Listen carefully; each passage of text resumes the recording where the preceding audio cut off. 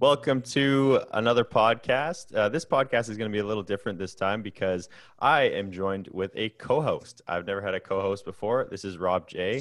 We did 3 podcasts together and enjoyed it so much that we thought we would do some more. And we have a guest today who is a senior Android developer, and you work in Brazil, and you're working on an app that has over 1 million downloads, which is a lot of volume. So I'm really interested to ask you some questions about that. And I'm sure Rob has some good questions too. Yes, lots of questions. So what's your name? Let's start with that. Okay, my name is Frederyks, Brazilian software engineer. In fact, indeed, I'm working with Android since 2017. So I'm not so senior like that, but I am a senior software engineer, indeed. So what did you do before Android then?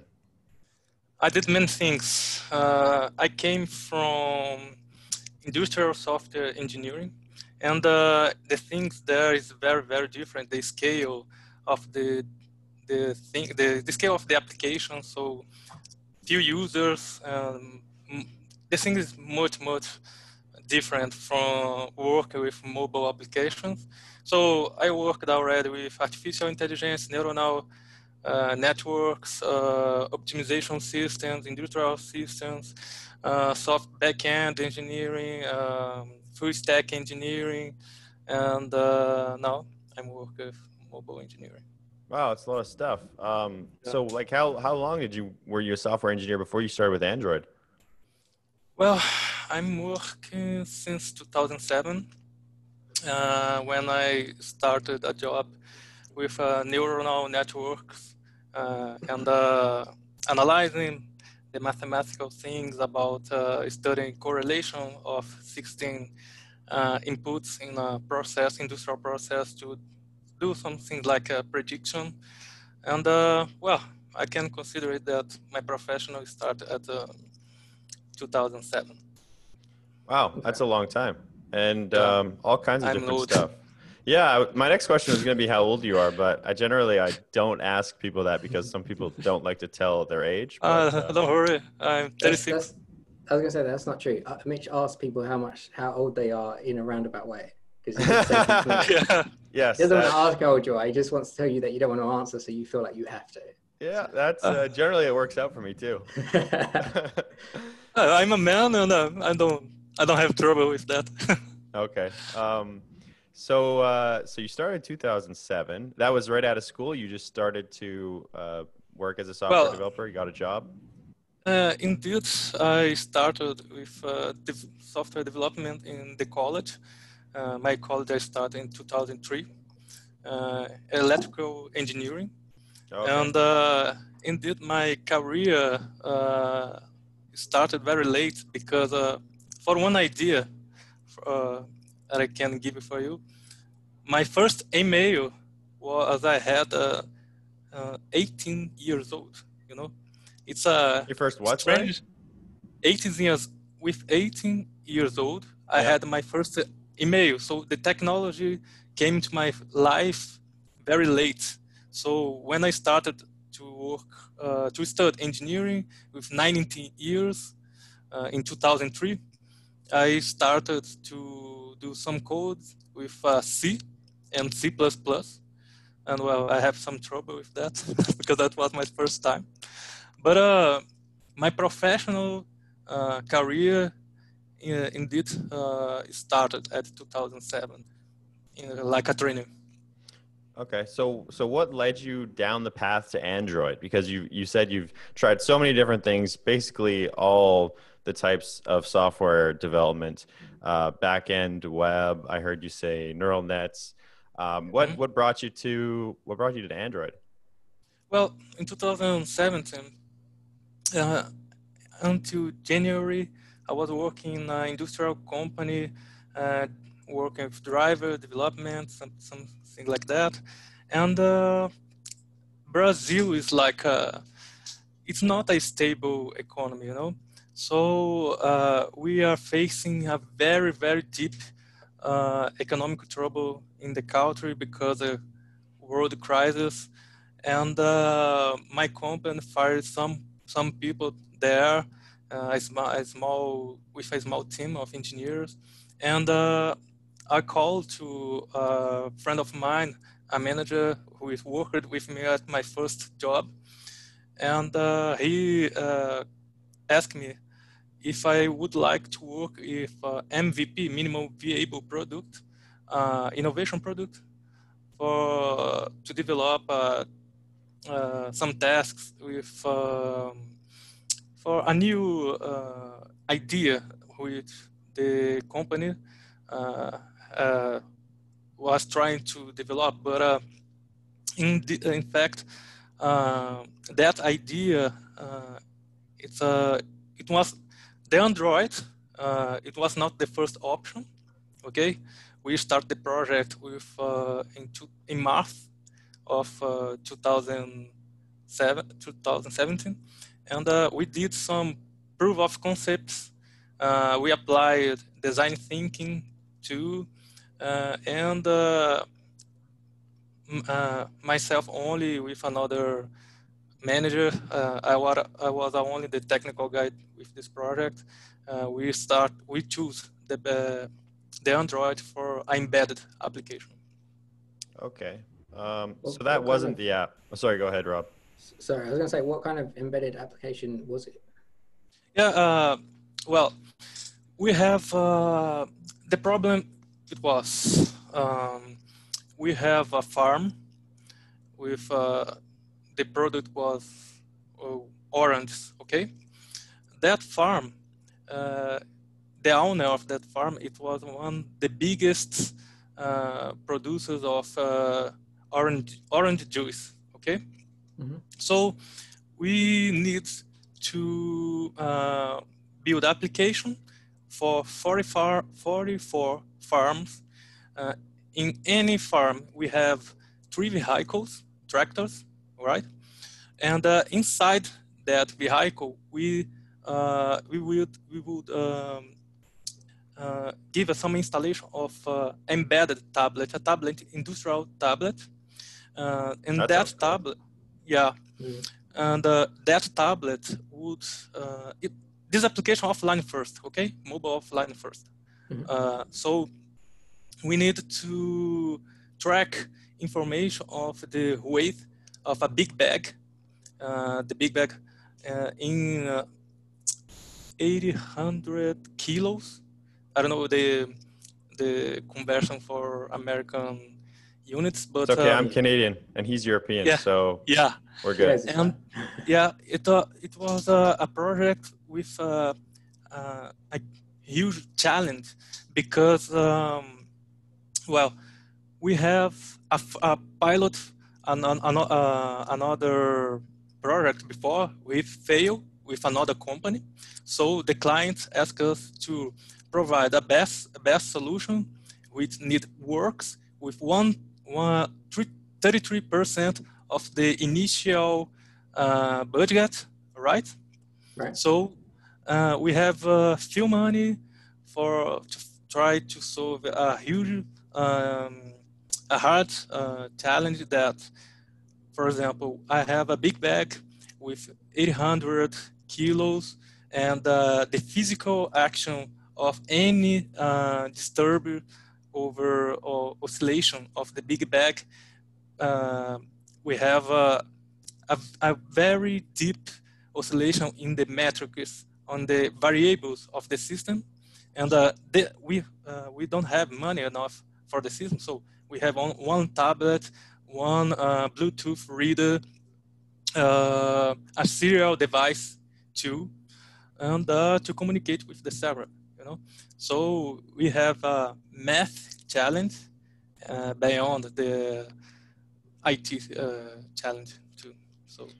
So this was like, okay, I'm just trying to paint the picture in my head of like what this thing looked like. So it's a tractor, and you have some kind of a weighing device on the tractor, which is connected serially to the tablet, and you want to constantly weigh it while you're harvesting the fruit, and then pass that information to your server. But first offline, so just get the thing to weigh it and like get the weight on the tablet, I guess is what you're trying to do. And you're saying the biggest challenge was the variations in the tractor driving, hitting a bump, and then the weight fluctuates or whatever. Yeah, because the challenge was we have oscillation all the time. The process is like that. We have a big arm in the vehicle, which go up with the big bag, and the oscillations keep all the time. So we couldn't stop the process, all right? Because I don't know, we have 3 vehicles. Any vehicle take 700 by day big bags. So the production was very hard. So we could not waste the time of the driver. And with that, the static situation, like we have a big bag stopped, big bag there, and with the oscillation, we have only the acceptance criteria would be 1% of error. Okay. Mm-hmm. Yeah. So it was very hard. So I applied something like finite state machine, some things like that, graphical analysis of the math of the variables, and with that we found a solution. In 3 months, the first release was ready, Mm-hmm. and almost a patent was born from that project. Can I stop you for a second? I'm hearing a weird noise from your audio. It's like, do you hear that too, Rob? Yeah, it's like a bassiness, but And it's like tick tick tick tick tick tick tick tick. Yeah. Can you maybe? Oh no, it's gone now. Yeah, it's gone. Weird. Okay, it's gone Yeah. magically. Okay. Cool. Maybe it's you, Rob. Return. It's you. I think it's you because your frame froze. Yeah, hold on. And then it was gone. Yeah, it's gone. Now it's back. Unplug your mic, plug it back in. Wait, hold on. I think I know what this one is. Okay. Is it gone? Yep. Yeah, I knew it. What the hell was that? This is what happens so I got a new webcam just to do this interview, and I just realized it's got a mic in it, and Zoom is just using that. Oh. So I was going to say your webcam looks way better. Yeah. I mean, it's still not great. I literally just tried it today, and this is the best. It's good. I think it's good. Much better than before, anyway. All right. Yeah, before was the built-in one. It's horrible. Yeah. So. Oh, you're using the built-in laptop mic? Yeah. Oh my God. Yeah. I only do audio. I'm prepared for audio. That's why I got this serious microphone. My webcam is no. So. Okay. Good to see that you're upgrading. All right. So that was your first Android experience building an embedded system, I guess, right? That's what you would say. Yeah, it was the first.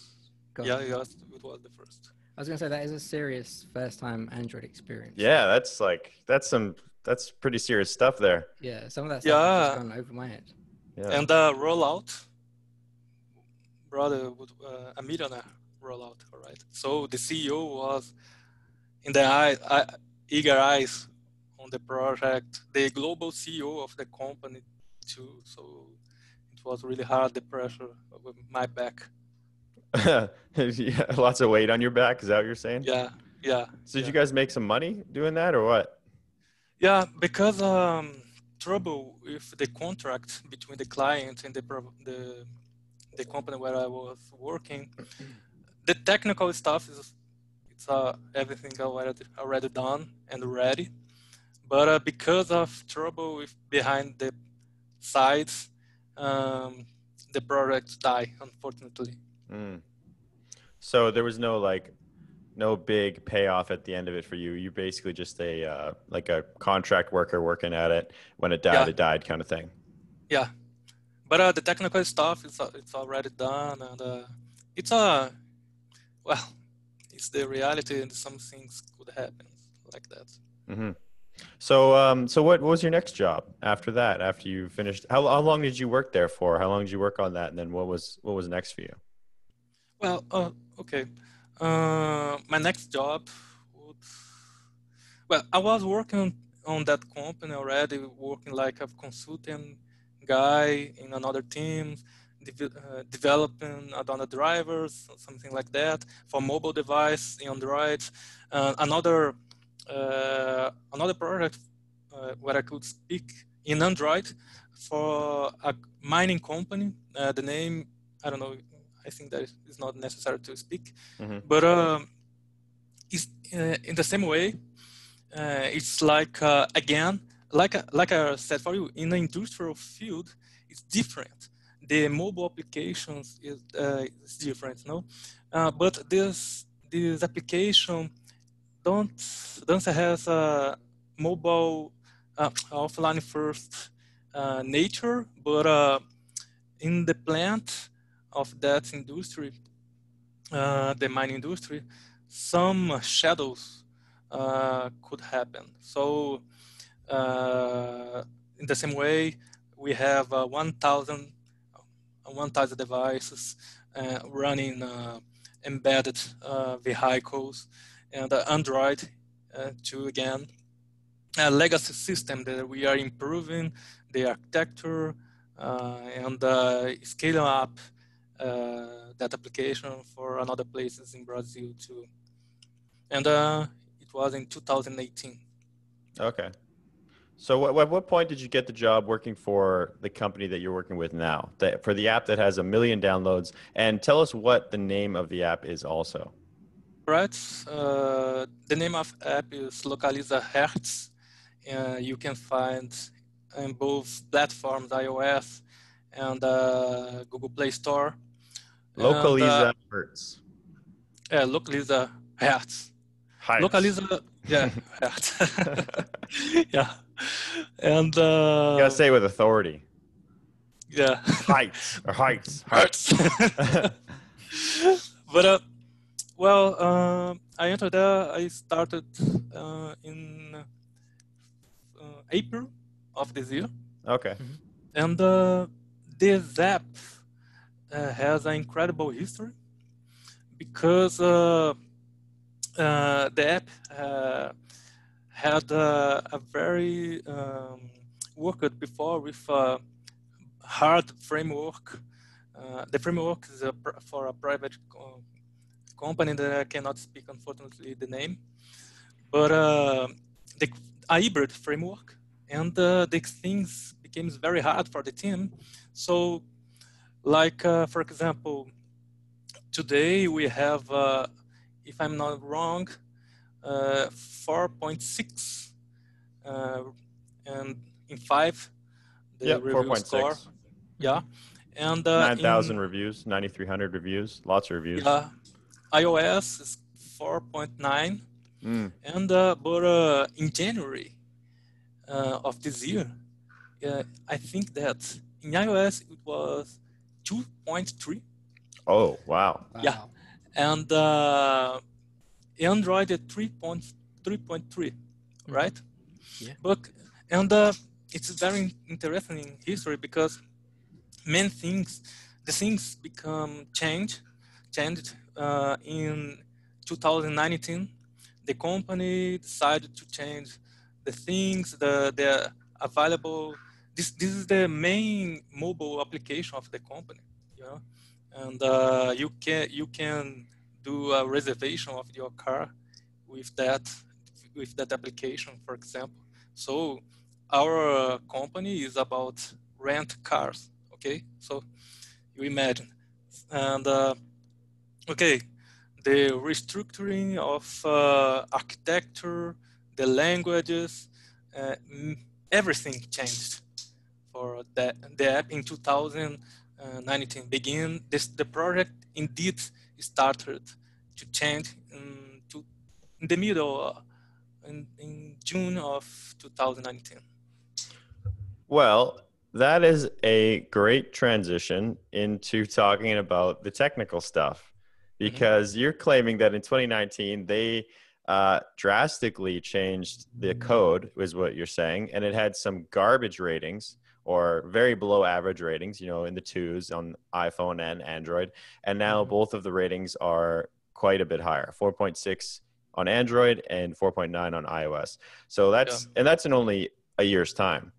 So like, that's pretty incredible. The first release of the new version, it was in February of this year in Carnival. I mean, that's even more amazing because that's like such a short period of time for the app to change so much. So what happened? Like what was some of the, we'll start with the big picture. What are some of the big picture things that you guys did? And then we can get more and more technical because I know there's a lot of nerds listening and they would love to hear about that. Right. So the first thing is we have two platforms, all right? In 2019, the team was facing some problems to find, like a problem like we work with a cross-platform, we work with native platform. We have a very bad experience with hybrid platform. But the main what was the hybrid platform? No, nothing against hybrid platform. I have another mindset, but the experience with that framework that they were working, no one knows that that framework in first place. All right, so it's I cannot speak the name, but no one knows the framework. So it wasn't like PhoneGap or React Native or anything like that. No. It's like based in JavaScript, but no one knows this framework. It's a private framework, right? Okay. Interesting. Yeah. Okay. No wonder there was so many problems. All right. Yeah, and the rolling their own. Neither have I. The business contract over this framework, it was very expensive, brother. So very expensive. Yeah. So, okay, the people. Flutter. We didn't find so much specialists in Flutter, and the team have a deep knowledge of native language. So the good choice would be like that. The company could pay by the good engineers that the base language was Java, Kotlin, in iOS Swift. So the first choice, it was native development. So the structure of the project begin with that. Kotlin would be for Android our choice because Google was investing many things in the platform, and after the architecture, indeed, inside the platform, it was MVVM, a modularized application too. And but the main concern that improved everything in that solution is the BFF, Backend for Frontend architecture, which changes a lot the experience of the development of the engineers, because the team came from knowledge of web systems, and it's web systems, the management of the API, the version of the API management is very different from mobile systems, okay? So the team suffered a lot before, and I would like to change the things. And in my concern, I think that the application of the BFF provide a great experience for the development. So backend for frontend. Can you tell us more about that? Well, backend for frontend, it's like you try to avoid to put in some kind of intelligence, business rules in your app. Okay, your app is dumb. I see. Okay. In the backend, have all the rules, all the API management, get the intelligence of the core, the systems. The app, the reason of the app is show data to the user, and the user gives some inputs in the app. But the true intelligence of the system is in the back. Gotcha. That makes sense. So it's just a dumb UI, and then the backend has all the logic and just tells you to display. It was the second time which I faced this kind of architecture. So how does that work? like there's literally no intelligence or just very little intelligence? Like, does it just user gets an input, it sends like all of these requests to the server? The first thing that comes to mind for me is like, okay, what about offline? How does offline work? If all the intelligence is on the back end, how does it handle if there's no network connection or poor network connection or something like that? Well, when you think about make a reservation in the mobile device, brother, have many things. It's a road behind of the mobile device, no? Do you think to need that in the company there is a business scenario too, is facing digital transformation in the company Localiza. We are raising good engineers there, bringing good engineers, specialists in the market to change the scenario. This scenario changes in 2019 too.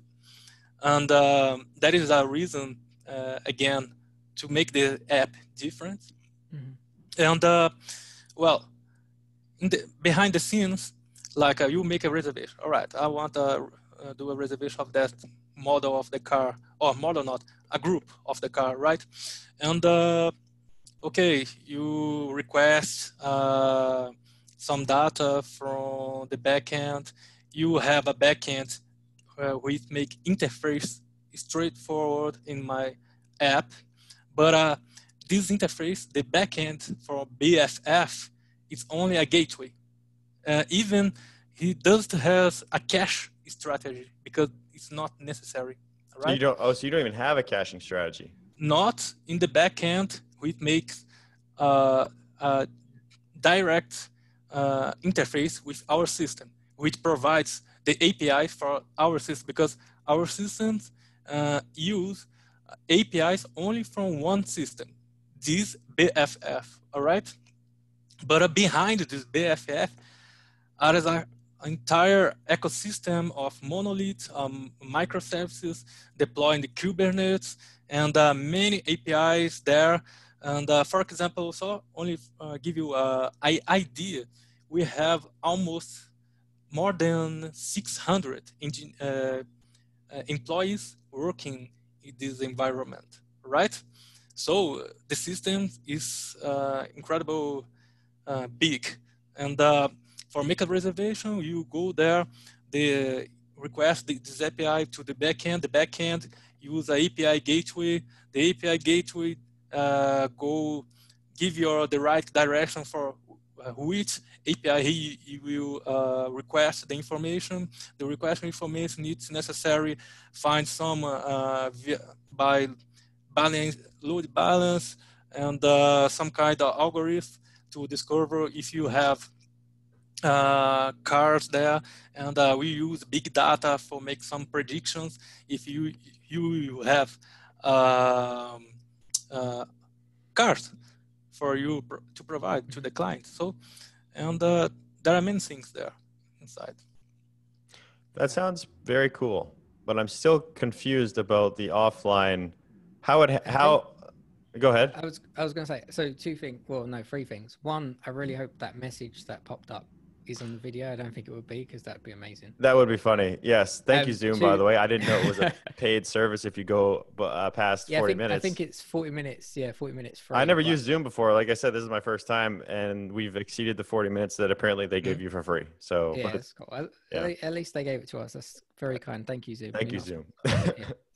And then the other one I was going to say is I just realized if you hit participants, there's a button that says raise hand. So then if one of us wants to talk, we don't have to. I was wondering about that. Yeah, I think I can only see it show up in participants if I raise my hand now. I don't know why I did that in real life. Let's click it. Hold on. I gotta lower hand, raise hand. I like this. We work it out as we go. But what I was going to say is I'm assuming that in terms of the backend, there's no, in terms of the offline, there's no offline because you're using the app to make a reservation. So there's basically no offline functionality, right? The same reason why there's no caching, because the cache could be out of date by the time you make the reservation. That makes sense. There is a cache. There is a cache structure in the backend, not in the backend of our system. When I say backend of our system, is the backend which make contact. We will request only from only one backend the endpoints, okay, request information. But this backend is like a gateway, all right, for another systems. Right. And like we have systems of reservation. So, for example, the mobile give pass by this gateway, this BFF. So we have an API of reservation. The API go under ACL structure for the reservations, like in the cache, using cache like APFabric. You understand? It's a layer of anti-corruption, ACL. There is a kind of cache. They go to another, request another information of another places, another servers. For example, we have on-premise servers, we have cloud servers, and they got information from there.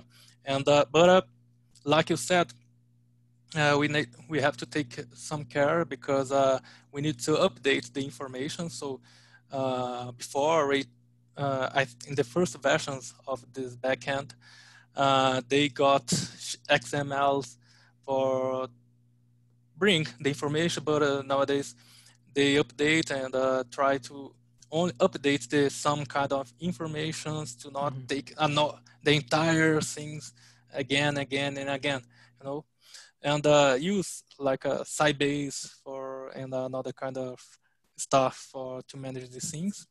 But this backend information, they are improving the architecture. Nowadays, if we got request the mobile information for reservation, this guy go to the gateway go to for API reservation. The API reservation communicates with another legacy systems and another, I don't know, 1, 2, 3, 4, 5 APIs to get some information and save the reservations in a cache of, again, ACL. And all right, another improvement would be we will use the straightforward interface between the mobile and the mobile request and the API of reservation, a Redis cache. Redis cache, okay. Yeah, and this API, again, we communicate with another legacy systems and another APIs which needs on-time information, okay? And the future of that backend architecture is like that. Do we have API gateway, a middleware in this API gateway? But don't make confusion with our gateway, which does requests, directory requests, all right? That API gateway is like a middleware. And this middleware will make connections with websites, because you can make reservation in the web with mobile, iOS, and Android. You make communication with reservation center in call human being. You can make this API will make another integrations too with enterprise channels. So this will separate of reservation API, for example, behind the API gateway. And this API reservation will communicate again, keep Redis, cache, Kafka too, and with a reservation database. So, and in a future using GraphQL. So it seems like a mess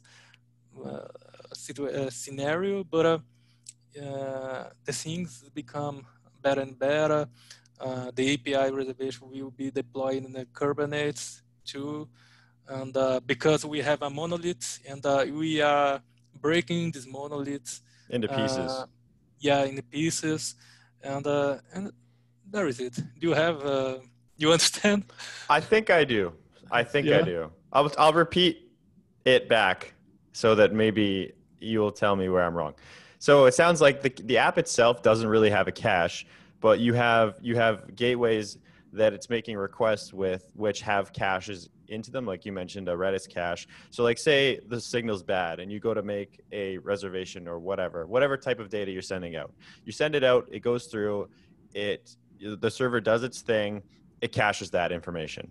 Yeah. Then so But, it's sorry? another information that it's only one system.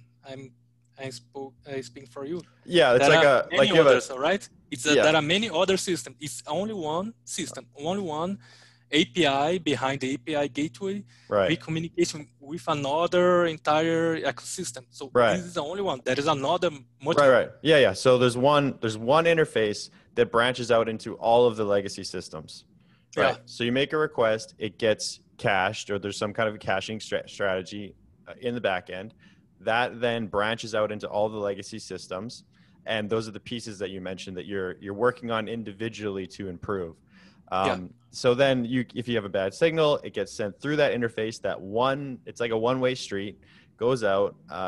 So even if you lose the signal, that information is still cached on the back end. So when the signal is better, or you can manage to get it good enough so it can send out more information, it was cached. So it says, okay, hey, this guy tried to do a thing, whatever, let's like go to the next step. That gets cached. So like regardless of if the signal is bad, obviously they're not going to get anything, but when they do get a signal, it does access the cache on the back end. So it's pretty much like you might as well have a cache on the mobile device anyway, because that's the first thing that it's touching regardless anyway. Even if I speak that there is some cache in the mobile, right? We use the shared preference. Oh, okay. But save only some few data of the user, but nothing more. You're right. Cool, interesting. I've never heard of this kind of architecture before, but it sounds like a good idea. Yeah. Especially we don't use any kind of DB in the mobile, like SQLite or Roam or something like that. We don't. It's not necessary. Right. Interesting. It's also like I couldn't think of another way to like deal with a legacy system like that with so many different parts. That would just be, sounds like a nightmare, but like it sounds like you guys are approaching it a very smart, logical, kind of piece by piece way. Yeah, it's working. We suffer a lot already in the past, right? The company learns, the team learns with suffering in some bad scenarios before. And we are, like I said, we are in evolving situation that we are analyze the past, the bad decisions, and we are trying to do the things now in the right way, and this works. It's worked very well. By the way, Rob, I can't find your like put your hand up option that you were talking about. So if you hit participants on the bottom bar and you see all our names, and then in the middle, well, at least I've got a button that says raise hand. I don't. Maybe it's because I'm the host. Yeah, probably because you're the host, actually. Okay. I can't even see. Can you raise your hand right now just so I can see? Oh, yeah, there we go. Oh, what a little baby icon. I can barely see that. I was thinking it would pop up on the screen, but I guess no, it's just an option that says pop in. No, that's something completely different. Oh, never mind. I can see it. It does go on the screen. Okay. Oh, there you go. All right. So now I can lower your hand. Get out of here. Yeah. But it's okay if the information it's good, or you. Yeah. This is that's super interesting. I got more questions, but like I asked for the high level, and I'd say that was a good summary of the high level. Very, very interesting way to handle, like, improve upon a legacy system, I think. Like, I had one job in my life before I became, self-employed, I guess. And they had a lot of legacy systems at the place that I worked. And it was absolutely a nightmare. There was like this random thing that only one person knew how to use, who quit 5 years ago, existed. And then there's this other thing that like some guy who works very deep back in the building only knows how to work. So you got to go talk to that guy and like figure this. Anyway, legacy systems are garbage. It's nothing but nightmares. Interesting that you guys decide to put, basically what you did is you put a wall up in front of all the legacy systems, and then the legacy systems communicate with that wall, and then that wall is the one access point to the apps. Abstraction. Yeah, abstraction. And then now you can individually work on the systems as opposed to trying to like work on it all at once, which is not a good idea. Yeah. And then you can swap stuff out, and the front end has no idea that anything's different. So it's a problem that the team face. A terrible problem would be in the first version of the app before this transformation. They communicate with the endpoints directly with different subsystems, right? Well, this was terrible because one team needs to fix some things, rules, and you have a version of your mobile in the web, in the air, and your version will be there until the end of the world. Yeah. There is the problem. You have many versions of the system. So the backend, that is the reason that we take the business rules outside from the app. This is the first thing. It was necessary, Yeah, great and idea. It helps a lot. Yeah, for those of you who want to know more about something like this is essentially clean architecture. It's you put a layer of abstraction on top of something to separate out the different uses of it. But a clean architecture it works pretty well. But you can use clean architecture and make bad things. Like, I'm using clean architecture, right? I'm giving some abstraction. My view model is called a use case, all right? So, but this use case still communicate with the wrong endpoints, with the many subsystems. If you still keep this, you will have trouble yet, So the thing is, okay, you can apply any kind of architecture in your mobile, but if you keep the rules inside the mobile, brother, depending of your ecosystem in the backend, you will have a serious trouble in the future. Yeah, definitely you can. I see exactly what you're saying. Basically, you guys have sort of like applied clean architecture to the backend, and like the backend, the architecture of the BFF is Onion, on the derivation of hexagonal architecture. Say it again. Onion architecture. Oh, onion architecture, right? Yeah. Okay. So you mentioned a bunch of other things in the email that I sent you. One of them being Camera X, for example. What are some of the new kind of Android tools, I guess, that you guys are using in the app, like Android X? Well, Android X. Or sorry, not Android. I meant Camera X.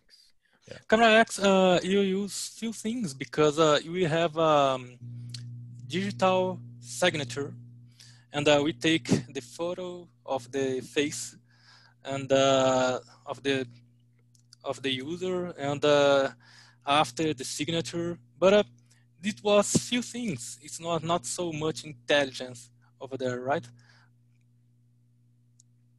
And there's it. It's a very simple script using Camera X. So maybe a different question, or a different version of that question is, what are some of the more interesting things that you've implemented in the app in terms of the mobile app itself? Yeah, I think that's what you're getting at, Mitch, right? So yeah.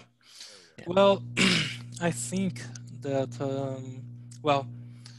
one of the best things it's done is the modularization, because okay, we are applying MVVM, but for me, if you apply, I have a private thought is okay, you can use MVP, MVVM, MVI, I don't know. It's only a kind of organize your information and you write your code. And but the truth is, the modularization helps a lot the app, because the backend follows the DDD, right? The domain drive design and concept, and we are creating models by feature. Any model have your own domain, all right? And this gives us a clear idea about how we are organizing the things. And well, nowadays, if someone, for example, would like, I want to organize the team over some submodels, so we can take these models with your domain, something like that, organize the information in another teams, and make it whatever, I don't know, marketplace or super app. It would be easier because we could split easily physically to the repositories, for example, for some subgroup of models. And this is a kind of idea that I'm trying to develop with the team together to make the things smarter. Like, I will have two guys working a pair in this model. This model works a reservation. I have another two guys working another kind of technology. Flutter, maybe, why not? And this model is working, digital signature or something like that. So physically splitting the repositories would be a good idea because the continuous integration would improve to another step. And yeah, I think that the best thing that happens inside the app, beyond the language, beyond the clean architecture, too, is the modularization. So are we talking modularization? So when you're talking about repositories, are we talking about like you have a Android Studio project or an Xcode project, and then you have separate modules in there for each feature? Or are you talking about literally splitting them into different, say, GitHub repositories? Or have I got that wrong? Before I answer this question, it's important thing that both teams, iOS and the Android teams, equalize in the same way and try to follow that equalization of the architecture. Mm-hmm. In iOS, they follow the same structures of clean architecture, MVVM, and something like that, like in the Android, all right? And that idea raises because, today I work with Android, but I want to work with iOS, so it would be easier to understand the rules, okay? Mm-hmm. All right. But about, you make a question about continuous integration, something like that? No, so when you're talking about the actual modularization, like, sorry, get closer. Yeah. Okay, cool. You got me? Yeah. You can hear me? Yeah. Sure? Sorry. Okay. You're also really quiet, by the way. I don't know if that's my mic. Like, do I have the right mic on, first of all? Let's check. Meet, I am not feeling listening you very well. Sorry? Your sound is low sound there. Low sound? Yeah. Oh, I wish someone said something earlier. Damn it. No, oh no, I'm really loud. It's been good the whole time, but just now it's quiet. Interesting. How about now? It's better. There you go. No, it's somehow my mic volume dropped to half. Okay, now it's back up. Is it good now? It's good. This is why we like technology. What the hell? Mic volume just randomly dropped to 60%. Okay, cool. One thing on it. After I would like to speak the name of the team. I think that would be very good. May I, after the team of... Say whatever you like. All right, yeah. Okay. That would be great. So was your question answered, Rob, you think? No, so my question was like, how does it, in terms of the modularization, how does it actually look? So, let's say if I get your GitHub repository and I've got your app, what does that look like in terms of how things are split into modules? Well, today, in first place, the repository is the same for the entire team of the Android, right? Mm-hmm. Another thing about the modularization. It's then like you have the app model, of course, and we don't have a core model beyond that.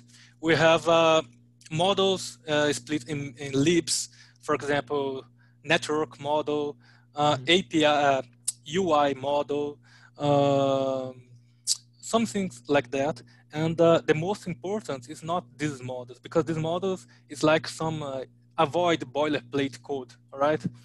But the models that translate the business things is the features models. We have, I don't know, 7 models like that. Yeah. And like I will open the project here, and I will say for you better. We have, for example, okay, a signature, digital signature model, for example, reservation model, contact model, FAQ, frequent asked question model, fidelity model, and another kind of reservations, types of reservation models. So, and this is the way that we are trying to split. And for example, in reservation model, for example, what is the difference there? We have, for example, network there with the API, for example, is the same path. For example, I have an API with the basic URL is agências. So we have URL is agências and suffix after agências locally 1, agências locally 2, and agências code agências. So the domain of the feature of the reservation, it's about, it's around agencies, shops, right? Right, okay. And another kind of thing that easier to understand, I have a feature model that use for frequent asked questions, and the domain is like, for example, let me see. I'm sorry, 1 minute, please. I'll wait here. Fake API, for example. I have a fake API, fake not of false, all right? It's a FRQ API. So I have a URL like fuck, and in Portuguese, fake, I don't know how to speak this in a better way. FAQ, we just say FAQ. FAQ, yeah. FAQ, Fact. yeah, but in first, I got this part, all right? No. Absolutely not. That is it's funny, but you are understanding. We have another domain and this feature and filter and in contact model, for example, we organize the things like that, and this contact model is not up. So these are your modules. You're organizing modules. This business models, all right? We have app model, they call another models, all right? The other models, the app models knows the other models, but a feature models doesn't know not necessarily each one, all right? They split we split the knowledge and make the things discrete sizes. Self-contained, right? Yeah, they knew about themselves. There is a abstraction of the rules, business rules inside the any model. But like I said, there are libraries and actions model, authentication model, card model, common model, device model, feature toggle model, localization model, login model. There is things like that. Cool. Yeah. You got any other technical questions, Rob? That's a good question. Not that come to mind. I probably do, but none that come to mind, and that I think I could fit in the next 4 minutes. Right, 4 minutes. I was just looking. I wanted to ask you some stuff about like the job market there, but it's good to speak. I prepare some stuff about it. Okay, can you fit it all in like 4 minutes? Yeah. Okay. Before that, I will speak the name of the team, It's an important thing. The guys is incredible. So in iOS team, there are David, Mr. Dave. Should I look these guys up on Twitter? Yeah, we could put there. And I forgot the name of the team. What the fuck? Okay, all right. So there are other guys they are the true builders of the system, because I entered the team after. I would like to speak. They are great engineers and incredible. They did incredible work of there. You know, I'm not remembering the name. You of can the message guy. us the names after, and I can put them in the Send it to us. description. Yeah. All right. Definitely. Okay. But shout out to the team. Yeah. No problem. But okay. Let me see. Okay. So what In about the Brazil job market? Yeah. The job market in Brazil. Okay, the mobile market it's smaller than, I don't know, backend market or something more general stuff. But for example, in terms of salaries, for example, for a senior Android engineer, for example, in São Paulo, we could take an average salary would be between 80,000 and 90,000 reais, for example. And it's not so bad salary there. In Belo Horizonte, where I am living, it's between 7 and 80,000 salary.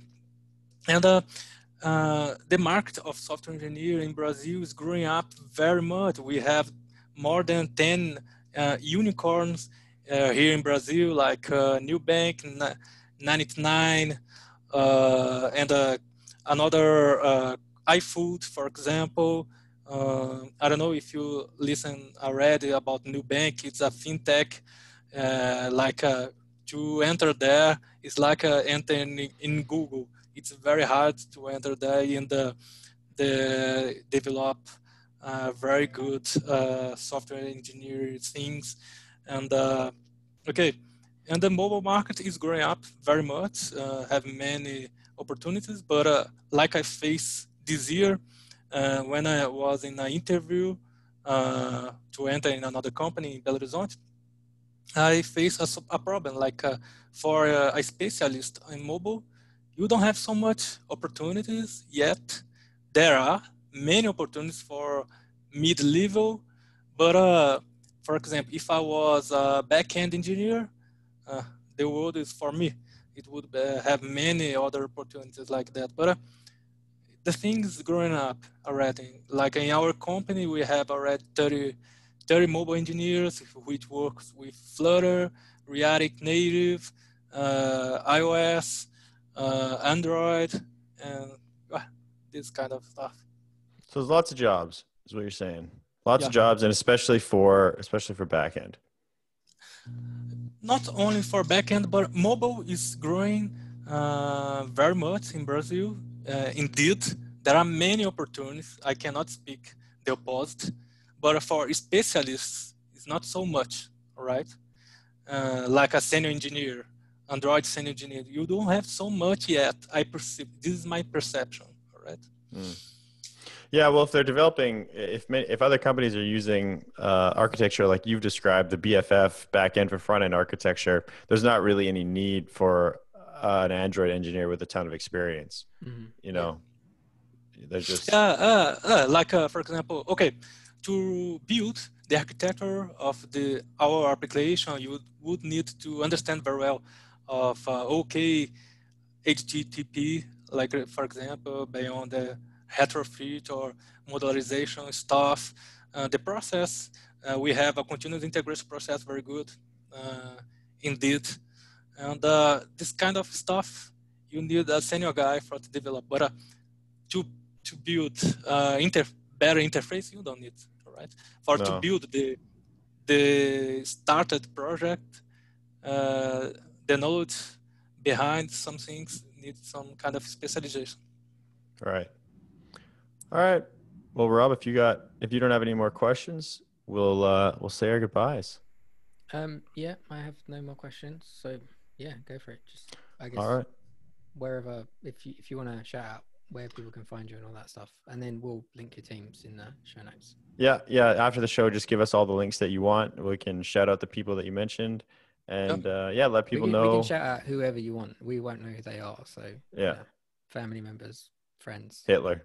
I might throw, maybe not that one. So where can people find you online? All right. I have a many other things that we could speak about. Protobuf, for example, protocol buffer. That was something that we could speak, but I think the time is now is not enough for that. No, yeah, I should go for sure. Okay. So you don't want to tell anybody like your Twitter or anything like that? My Twitter, I don't work very much with inside the community, but my Twitter is Fred Linhares, and my LinkedIn is Frederick Linhares. My GitHub only has a Bluetooth driver there, but yeah, so it's not important thing. Cool. Well, I had a great time having you on. I learned a lot of interesting stuff. This front end for back end for front end thing sounds really interesting, actually. I thought I had a good idea of like the ideal way to build an Android app using MVI, clean architecture, making it testable, maybe use some modularization by feature. That was kind of how I thought would be ideal to build an app. And now that you've mentioned this backend for front end thing, it sounds really interesting because like you said, it's no matter what, if you have business logic in your app, you're going to run into issues if you change something on the back end, especially, or if you're not careful about it anyway. So yeah, I enjoyed that. Thanks for the tour through your architecture. All right. Thank you very much. I appreciate very much this episode. All right. Awesome. Cool. Thanks for coming. All right. Have a good one.